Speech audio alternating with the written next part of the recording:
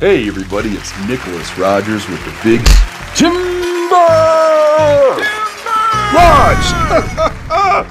Coming back at you today with another fun and exciting video where we're going to be lot testing this Hornady Precision Hunter for my Seekins Havak PH2 chambered in 300 PRC. So what exactly is lot testing and why am I doing it? Well, before we jump into what lot testing is, let's talk about these three different boxes of ammunition that I have in front of me. I took my Seekins PH2 to the range the other day to see which of these three it would shoot the best with, and it didn't care for the Hornady outfitter. We're talking over MOA group sizing with both of the 3-shot groups, and it kind of liked the Hornady match, but not really in love with it compared to what it shot with the Precision Hunter, which shot 2 sub 3-shot MOA groups and a .2 MOA 2-shot group, because I didn't have a third round because I had run out of ammunition. So it really liked the Precision Hunter. So what exactly is lot testing? Well, I know that this rifle liked this Precision Hunter. Now on this box, it actually has a lot number, which essentially is kind of like the brewed on date with beer, letting you know when it was made. Now, like a brewery, sometimes ammunition manufacturers run out of ingredients that they need to make their bullets. Now, typically the ingredients that they'll run out of will either be primers or gunpowder, and they'll have to use something similar in order to be able to produce the same effect or close to the same effect that the ammunition was originally developed to deliver. Now, we are seeing kind of a discrepancy right now with Hornady 7mm PRC ammunition, as you might have seen some videos floating around on YouTube where people are advertising that, hey, I'm getting anywhere from 100 to 150 or 200 feet per second slower velocities than what is advertised on the box. And that's actually because Hornady right now cannot get the correct gunpowder needed that they originally developed the 7mm PRC round with and for. And so the gunpowder they're currently using is producing slower velocities. Now, whether or not that affects the accuracy, who knows? I don't have a 7mm PRC, but I do have this Seekins PH2 chambered at 300 PRC, and we're gonna go and lot test these 3 boxes. Now, I have one of these boxes is the same lot as the one that I shot the other day. That's gonna be our control, meaning that box of ammunition was made in the same batch as this ammo, and it should shoot just as well.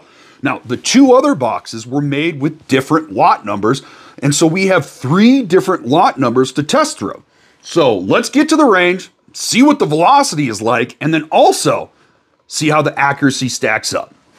Just like that, we are at the range, and I have my 3 different lots of the Hornady Precision Hunter ammunition. Now, I'm gonna be shooting 5-shot groups to get their average velocity, and in order to track that or measure it, we're using the Magneto Speed V3 chronograph, which is attached to the end of the barrel. Now, because the bayonet is attached onto the barrel, we're not shooting for accuracy with these groups because it will throw off the barrel harmonics. That'll come next. Just fired 3 foulers to get the barrel a little bit dirty, so we're not getting clean barrel statistics. Now, let's go ahead and put 5 down on paper with this control group. 2,870. Advertised velocity is 2,860. All right, let's go ahead and put round 2 down on paper. 2,841. All right, round 3.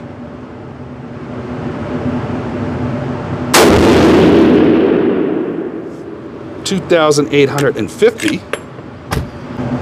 Round 4. 2,868. And round 5.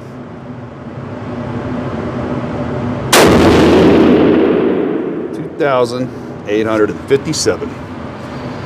With an average of 2,857, which is only 3 feet per second slower than advertised box velocity. Let's let the rifle cool and get into lot number 2. Lot number 2, round number 1.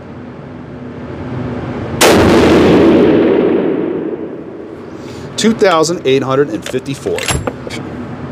Round number 2.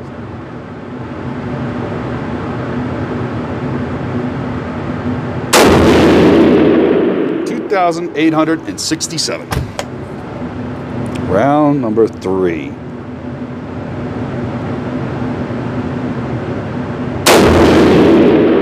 $2,855. All right, round 3. $2,853. Last but not least, round 5 of lot number 2.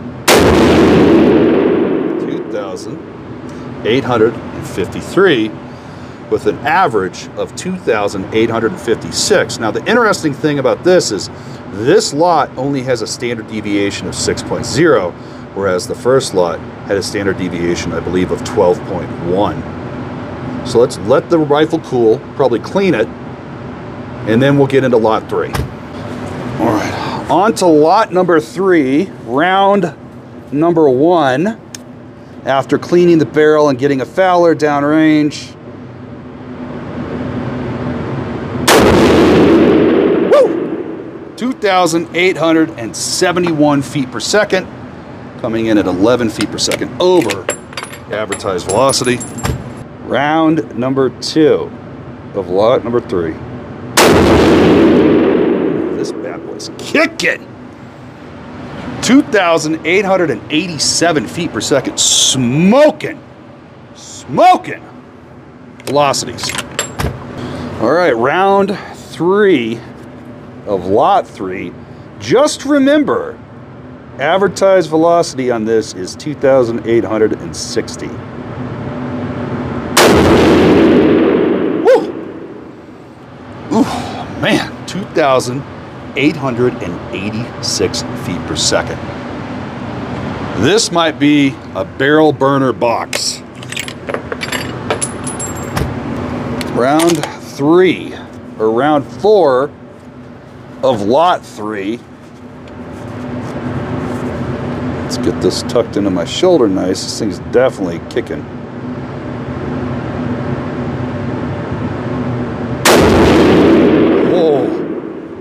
Oh my goodness, folks. 2,897 feet per second. Whew! All right, folks. Final round of lot 3. Bullet number 5. Ooh, mamacita. I better tuck in for this one.